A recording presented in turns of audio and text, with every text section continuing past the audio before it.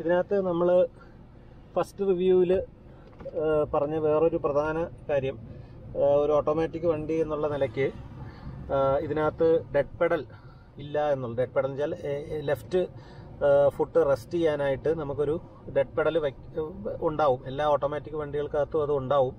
പക്ഷേ ഇതിനകത്ത് ഉണ്ടായത് അവോയ്ഡ് ചെയ്തിരിക്കുകയാണ്. അത് വല്ലാത്തൊരു അസ്വസ്ഥതയാണ്. കാരണം ഈ സൈഡിലെ കാല് നമുക്ക് പ്രോപ്പറായിട്ട് എവിടെയും റെസ്റ്റ് ചെയ്യാനായിട്ട് കഴിയത്തില്ല.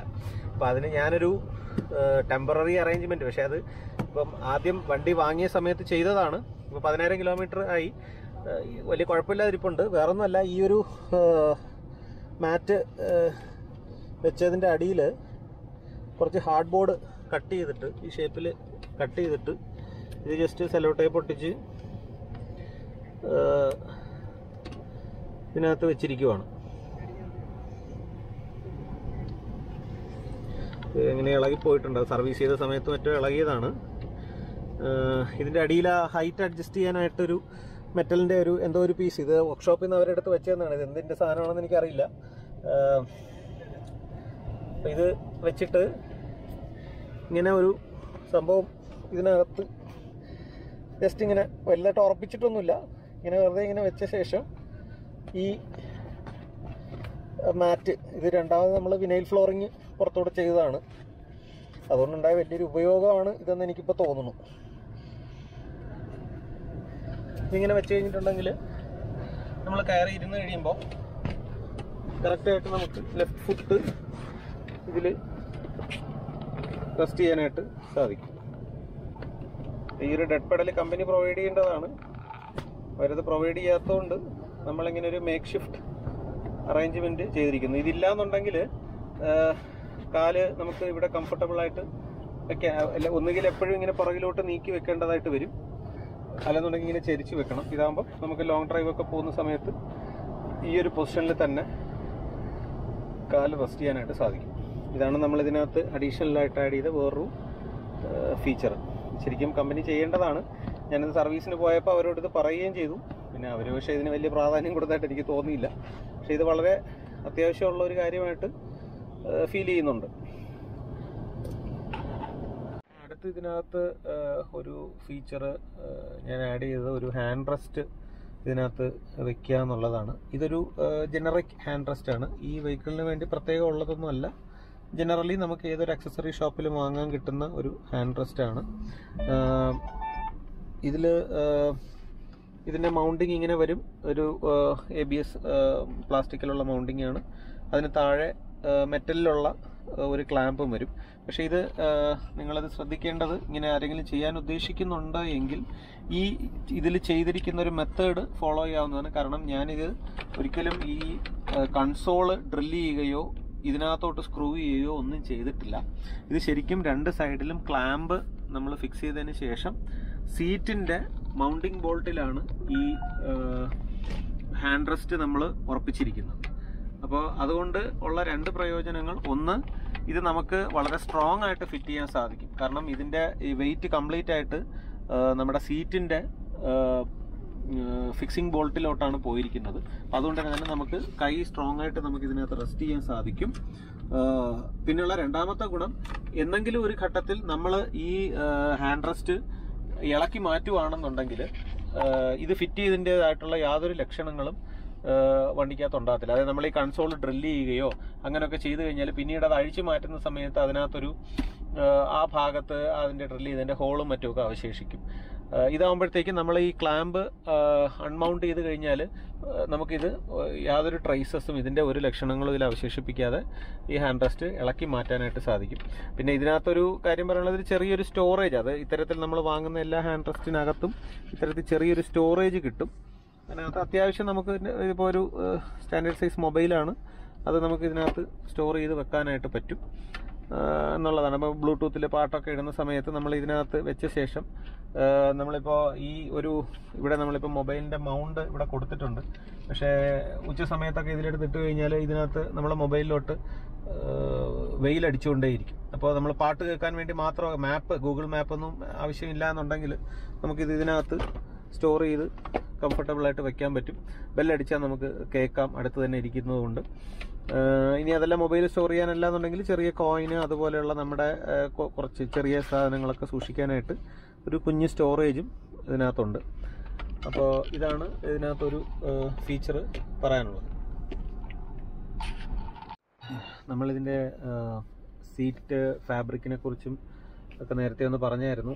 അന്നേരം നമ്മൾ ഡ്രൈവ് ചെയ്യുന്ന സമയത്താണ്. അപ്പോൾ അതൊന്ന് കാണാൻ വേണ്ടിയിട്ട് ഒന്നുകൂടെ ഒന്ന് പറയുന്നത്. അതായത് ഇതിനകത്ത് ഈ ഒരു പോർഷൻ, സെൻട്രൽ പോർഷൻ ശരിക്കും മെമ്മറി ഫോമാണ് ഉപയോഗിച്ചിരിക്കുന്നത്. സൈഡിലത്തെ ഇത് ലെതർ ഫിനിഷ് ചെയ്തിട്ട്, മെമ്മറി ഫോം തന്നെ ലെതർ ഫിനിഷ് ചെയ്ത് വെച്ചിട്ടുണ്ട്. അപ്പം ഇതിൻ്റെ റൈഡ് കംഫർട്ട്, ഈ വണ്ടിയുടെ റൈഡ് കംഫർട്ട് തരുന്നതിൽ ഒരു പ്രധാന കോൺട്രിബ്യൂഷൻ ഉള്ളത് ഈ സീറ്റിൻ്റെ മെറ്റീരിയൽ തന്നെയാണ്. അതുകൊണ്ട് തന്നെയാണ് ഞാനിതിനകത്ത് സീറ്റ് കവർ ഇടാത്തതും അതുകൊണ്ടിട്ടാണ്, അതുകൂടെ പറയുകയാണ്. കാരണം സീറ്റ് കവർ ഇട്ട് കഴിയുമ്പോഴത്തേക്കും, സീറ്റ് കവർ എപ്പോഴും ടൈറ്റായിട്ടാണ് ഇടുന്നത്. പിന്നെ മിക്കപ്പോഴും ഇതിനകത്ത് ചില കവറുകൾ ഇടാനായിട്ട് നമുക്കിതിനകത്ത് സ്റ്റിച്ചിങ് ചെയ്യേണ്ടതായിട്ട് വരും. അങ്ങനെ എന്ത് തന്നെ ചെയ്തിരുന്നാലും നമുക്ക് യഥാർത്ഥത്തിൽ ഈ സീറ്റിൽ നിന്ന് കിട്ടുന്ന ഈ ഒരു സപ്പോർട്ടും അതുപോലെ തന്നെ ആ ഒരു റൈഡ് കംഫർട്ടും നമ്മൾ സീറ്റ് കവർ ഇട്ട് കഴിയുമ്പം നഷ്ടപ്പെടും. പിന്നെ അല്ലാന്നുണ്ടെങ്കിൽ വളരെ കൂടിയ ചില സീറ്റ് കവറുകളുണ്ട്. ഇപ്പം പിന്നെ ഒരു 25,000-30,000 മുകളിലോട്ടൊക്കെ വിലയുള്ള സീറ്റ് കവറുകളുണ്ട്. അതായത് ആ കവറിനകത്ത് തന്നെ വീണ്ടും ഈ മെമ്മറി ഫോം ഉപയോഗിച്ച് ചെയ്യുന്ന സീറ്റ് കവറുകളുണ്ട്. അങ്ങനത്തേത് ഇട്ട് കഴിഞ്ഞാൽ ചിലപ്പോൾ അതിനെക്കുറിച്ച് എനിക്ക് കമൻറ്റ് ചെയ്യാൻ കഴിയില്ല, കാരണം ഞാൻ അങ്ങനെ യൂസ് ചെയ്തിട്ടില്ല. അതല്ലാതെ സാധാരണ ഒരു 10,000 രൂപയ്ക്ക് താഴെയൊക്കെ കിട്ടുന്ന സീറ്റ് കവർ നമ്മൾ ഇടുവാണെങ്കിൽ കാഴ്ചയ്ക്ക് കുറച്ചുകൂടെ ഒരു അപ്പിയറൻസ്, ഒരു ലുക്ക് കിട്ടുമെങ്കിലും യഥാർത്ഥത്തിൽ ഈ സീറ്റിൻ്റെ ഒരു കംഫേർട്ട് ഒരല്പം കുറയുകയാണ് ചെയ്യുന്നത് സീറ്റ് കവർ ഇടുന്നതിലൂടെ. അപ്പോൾ അതുകൊണ്ട് ആണ് ഞാൻ ഇതിനകത്ത് സീറ്റ് കവർ ഉപയോഗിക്കാത്തത്.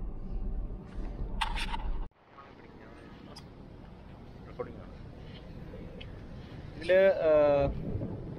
വേറൊരു ചെറിയൊരു കാര്യം നമ്മൾ ചെയ്തിട്ടുള്ളത്, ഈ ഡോറിൽ 3Mന്റെ ഇങ്ങനൊരു സ്റ്റിക്കർ കൊടുക്കാന്നുള്ളതാണ്. എല്ലാ ഡോറിലും നമ്മൾ ചെയ്തിട്ടുണ്ട്. ബാക്ക് ഡോറിൽ കുറച്ച് താഴ്ത്തിയാണ് ചെയ്തേക്കുന്നത്. ഇത് ചെയ്യാനുണ്ടായ കാരണം എന്തെന്ന് പറഞ്ഞാൽ, നമ്മുടെ ഉപയോഗിക്കുന്ന വണ്ടി ഇപ്പോൾ ഒരു ലൈറ്റ് കളർ, അതായത് വെള്ളയോ അല്ലെങ്കിൽ സിൽവർ കളറോ അങ്ങനത്തെ കളറൊക്കെ ആണെന്നുണ്ടെങ്കിൽ നമ്മൾ ഇതിനകത്തെ പാനലും ബോഡി കളർ തന്നെ ആയിരിക്കും. അപ്പോൾ രാത്രിയിലൊക്കെ നമ്മൾ തുറക്കുന്ന സമയത്ത് പെട്ടെന്ന് ഈ റിഫ്ലക്റ്റ് ചെയ്യും ഈ ഡോറ് തുറക്കുന്നത്. പക്ഷെ ഇത്തരം ഡാർക്ക് കളർ വെഹിക്കിൾസ്, ഇപ്പോൾ ഡാർക്ക് ബ്ലാക്ക് അല്ലെന്നുണ്ടെങ്കിൽ ഇതുപോലെയുള്ള ഡാർക്ക് കളർ വെഹിക്കിൾസ് നമ്മൾ സന്ധ്യ സമയത്ത്, ഒരു പ്രത്യേകിച്ച് മഴയൊക്കെ ഉള്ള ദിവസമാണെന്നുണ്ടെങ്കിൽ നമ്മൾ റോഡ് സൈഡിലൊക്കെ നിർത്തിയിട്ട് തുറക്കുന്ന സമയത്ത് പെട്ടെന്ന് പുറകിൽ നിന്ന് വരുന്ന 2 വീലറോ അല്ലെങ്കിൽ മറ്റ് വണ്ടികളോ ഈ ഡോർ തുറക്കുന്നത് ശ്രദ്ധിക്കണമെന്നില്ല. അപ്പോൾ അത് ചിലപ്പോൾ ഒരു ആക്സിഡൻറ്റിലേക്കൊക്കെ പോകാൻ ചാൻസ് ഉണ്ട്. 1-2 തവണ എനിക്കത് ഫീൽ ചെയ്യുകയും ചെയ്തു. നമ്മൾ എത്ര സൂക്ഷിച്ച് തുറന്നാലും ചിലപ്പോൾ പുറകിൽ നിന്ന് വരുന്ന 2 വീലറിലൊക്കെ വരുന്നവരിത് കാണണമെന്നില്ല. അപ്പോൾ അതുകൊണ്ട് ഈ രീതിയിലൊരു സംവിധാനം ഡോറിൽ ചെയ്യുവാണെന്നുണ്ടെങ്കിൽ, ഇതിപ്പോൾ 4 ഡോറിലും ചെയ്തിട്ടുണ്ട്. ഇവിടെ ഇച്ചിരി താഴ്ത്തിയാണ് വെച്ചിരിക്കുന്നത്. ഇത് ചെയ്യുവാണെന്നുണ്ടെങ്കിൽ നല്ലതായിരിക്കും. അത് ഓരോരുത്തരുടെ പേഴ്സണൽ ചോയ്സാണ്. നല്ലതായിരിക്കുമെന്ന് തോന്നുന്നു. ഇനി നമുക്ക് ഇതിനകത്ത് പറയാനുള്ളൊരു കാര്യം, ഇതിൻ്റെ ഫസ്റ്റ് എപ്പിസോഡ് ചെയ്തപ്പോൾ തന്നെ ഞാനത് സൂചിപ്പിച്ചിട്ടുണ്ടായിരുന്നു. ഇതിൻ്റെ പവർ വിൻഡോയുടെ കൺട്രോളിംഗ് ബട്ടൺസ് സെൻട്രൽ കൺസോളിലാണ് കൊടുത്തിരിക്കുന്നത്. അതിനെക്കുറിച്ചൊക്കെ നമ്മൾ അന്ന് ഡിസ്കസ് ചെയ്തായിരുന്നു. അതുകൊണ്ട് വന്നിരിക്കുന്ന ഒരു ചെറിയൊരു കുഴപ്പം എന്താണെന്ന് വെച്ച് കഴിഞ്ഞാൽ, ഡോർ പാനലിലുള്ള പവർ വിൻഡോയുടെ ആ കൺസോള് എടുത്ത് മാറ്റിയിരിക്കുകയാണ് കമ്പനി. ഇത്രയും ഭാഗം വരെ അതിൻ്റെ കൺസോൾ വന്ന് നിൽക്കുകയാണ്. ഇവിടെ ചെറിയൊരു ഗ്രാബ് ഹാൻഡിൽ മാത്രമേ ഉള്ളൂ. അപ്പോൾ അതുകൊണ്ട് ഇതിനകത്ത് ആദ്യം തന്നെ എനിക്ക് തോന്നിയ ഒരു കുറവ് എന്ന് വെച്ച് കഴിഞ്ഞാൽ, ഈ ഒരു പോർഷനിൽ ഒരു സപ്പോർട്ട്, നമുക്ക് നമ്മുടെ കാലിൻ്റെ മുട്ട് അല്ലെങ്കിൽ നീ സപ്പോർട്ട് ഇല്ലാത്ത ഒരവസ്ഥ അവിടെ വരുന്നുണ്ട്. കാരണം ഈ ഒരു ഭാഗത്ത് നമ്മൾ നോക്കിക്കഴിഞ്ഞാൽ കൺസോൾ അകത്തേക്ക് സ്കൂപ്പ് ചെയ്തെടുത്തിരിക്കുകയാണ്. അപ്പോൾ സ്കൂപ്പ് ചെയ്തെടുത്തിരിക്കുന്നത് കൊണ്ട് നമുക്ക് ഈ ഭാഗത്ത് ഇരിക്കുന്ന സമയത്ത് കാലല്പം നീളമുള്ളവർക്ക് എവിടെയും ഈ നീ റെസ്റ്റ് ചെയ്യാൻ പറ്റാത്ത, അതായത് നമ്മുടെ കാലിൻ്റെ മുട്ട് റെസ്റ്റ് ചെയ്യാൻ പറ്റാത്ത ഒരു സിറ്റുവേഷൻ ഉണ്ടാകും. അത് ഇച്ചിരി ലോങ് ഡ്രൈവ് ഒക്കെ പോകുന്ന സമയത്ത് നമുക്ക് വല്ലാത്ത അസ്വസ്ഥത ഉണ്ടാകും. അപ്പോൾ ഇത് ഞാൻ അന്നേ സൂചിപ്പിച്ചിരുന്നു.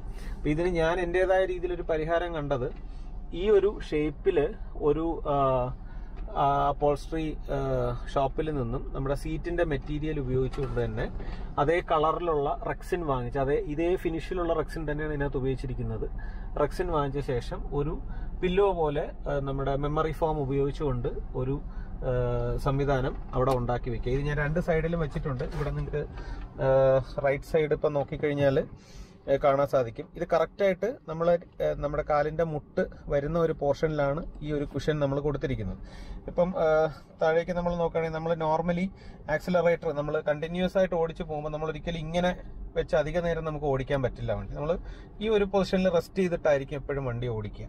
അപ്പോൾ ഇവിടെ പവർ വിൻഡോ കൺസോൾ ഉള്ള ഒരു വണ്ടിയാണെന്നുണ്ടെങ്കിൽ, അതായത് ഈ സൈഡിലാണ് പവർ വിൻഡോ കൺസോൾ എങ്കിൽ സ്വാഭാവികമായിട്ടും നമ്മുടെ ഈ മുട്ട് റെസ്റ്റ് ചെയ്യുന്നത് ഈ കൺസോൾ ഇങ്ങോട്ട് നീണ്ടു വന്ന് ഇവിടെ വരെ നിൽക്കും. അപ്പൊ ആ ഒരു കൺസോളിലായിരിക്കും എപ്പോഴും നമ്മൾ മുട്ട് കൊണ്ട് റെസ്റ്റ് ചെയ്യുക. നമ്മൾ ഇൻവോളണ്ടറി ചെയ്യുന്ന ഒരു കാര്യമാണ്. നിങ്ങൾ ഏത് പവർ വിൻഡോ ഉള്ള ഏത് വണ്ടിയിൽ നോക്കിക്കഴിഞ്ഞാലും നമ്മൾ നോർമലി കുറെ ദൂരം ആക്സലറേറ്റർ കൊടുത്ത് ഇങ്ങനെ കണ്ടിന്യൂസ് ആയിട്ട് ഓടിക്കുന്ന സമയത്ത് മുട്ട് ഇവിടെ തന്നെ റെസ്റ്റ് ചെയ്യും.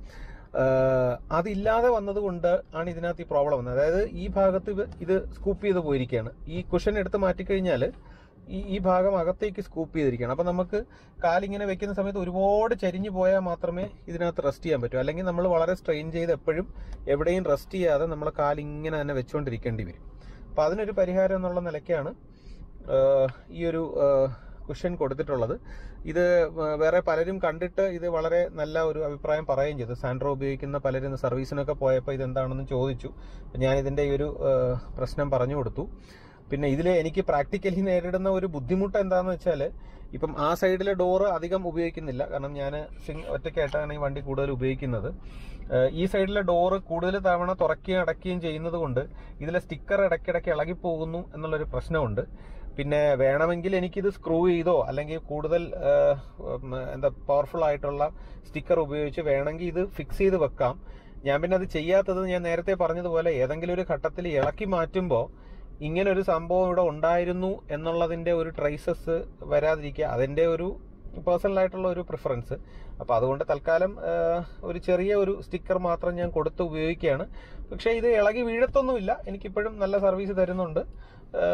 പ്രോപ്പറായിട്ട് കാല് റെസ്റ്റ് ചെയ്ത് എനിക്ക് വണ്ടി കംഫർട്ടബിൾ ആയിട്ട് ഓടിക്കാൻ പറ്റുന്നുണ്ട്. അപ്പം ഇത് നോക്കുക, സാൻട്രോ ഉപയോഗിക്കുന്നവർക്ക് ഇങ്ങനെ ഇവിടെ ഒരു നീ സപ്പോർട്ട് ആവശ്യമാണ് എന്ന് തോന്നുകയാണെന്നുണ്ടെങ്കിൽ ഇതുപോലെ ഈ കളറിന് മസ്റ്റർ എന്നാണ് പറയുക, മസ്റ്റർ കളർ എന്നാണ് പറയുക. റെക്സിൻ ഷോപ്പിൽ ഇതേ കളർ, നമ്മുടെ ഈ പാനലിന്റെ കളറിന് മസ്റ്റർ എന്നാണ് പറയുക. മസ്റ്റർ കളറിലുള്ള റെക്സിൻ വാങ്ങിച്ചിട്ട് ഈ ഷേപ്പിലൊരു പില്ലോ പോലെ ഒരു സംഭവം, ഇതിന്റെ ബേസ് വന്നിട്ട് ഹാർഡ് ബോർഡാണ് ഉപയോഗിച്ചിരിക്കുന്നത്. മെമ്മറി ഫോം വെച്ചിട്ടൊരു പില്ലോ ചെയ്ത് കഴിഞ്ഞാൽ നമുക്ക് കംഫർട്ടബിൾ ആയിട്ടൊരു നീ റെസ്റ്റ് 2 സൈഡും ചെയ്തു വെച്ചാൽ അത് ഐഡന്റിക്കൽ ആയിട്ട് ഇരിക്കുകയും ചെയ്യും. ആൻഡ് ഇപ്പൊ അപ്പുറത്തോട്ട് നോക്കിക്കഴിഞ്ഞാൽ നമുക്കറിയാം ശരിക്കും അത് വണ്ടിയുടെ ഒരു ഭാഗമായിട്ട് തന്നെ നിലനിൽക്കുന്നത്. രണ്ടാമത് വെച്ച ഒരു ഫീച്ചറായിട്ട് നമുക്ക് തോന്നുന്ന പോലും ഇല്ല. അപ്പൊ അതാണ് ഇത്. ഞാൻ ആദ്യത്തെ റിവ്യൂ ചെയ്ത സമയത്ത് ഇങ്ങനൊരു ഐഡിയ പറഞ്ഞിരുന്നു. ഇപ്പൊ ഞാനത് എക്സിക്യൂട്ട് ചെയ്തിട്ടുണ്ട്.